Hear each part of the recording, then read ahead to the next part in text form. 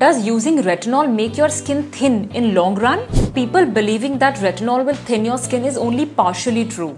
Retinol only thins the topmost layer of skin, which is made of dead skin cells, and that is how it improves the skin tone and texture. But retinol has been proven to build up and thicken the collagen in the second layer of your skin, which is the dermis, and this is how it improves the overall thickness of your skin. This increase in collagen is the result why you see the anti-aging benefits of retinol. Have a question on retinol? Put it below.